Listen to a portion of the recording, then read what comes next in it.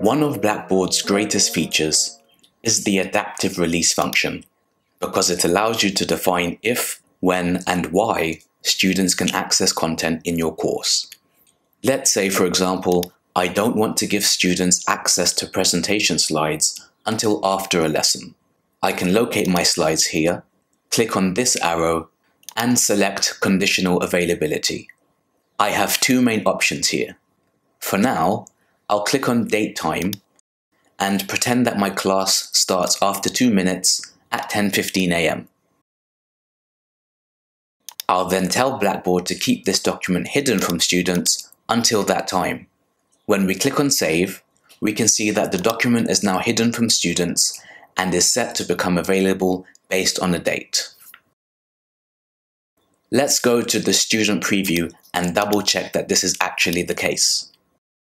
When we open the Week 1 Lesson 2 folder, we see that our lecture slides are not available to students at the moment. Okay, now it's actually 10:15 a.m, so I can refresh the browser, return to the same folder, and we will find the lecture slides there. Again, this is really useful for automating your course and for differentiation. Let's exit the student preview and try the second option. This time, we'll open the Week 2 Lesson 2 folder. Here we have a midterm exam and a research essay. We click on the arrow and select conditional availability.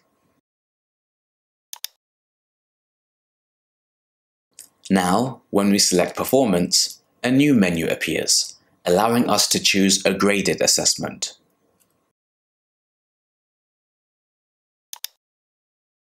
We click on the midterm exam.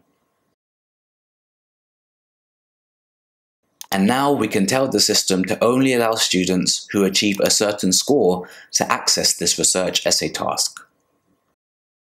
Let's select 90 points and hide this content from students who score lower. Recall from a previous video that in my student preview account, I have not performed well on the midterm exam.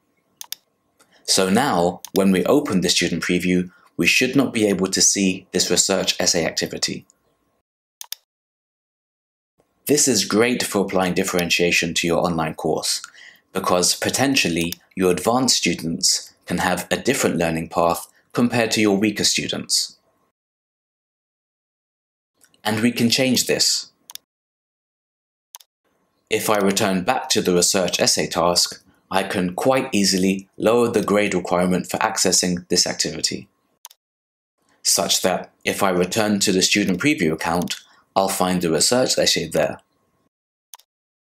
Ultimately, this is a fantastic feature in Blackboard Ultra, and I highly recommend you explore it.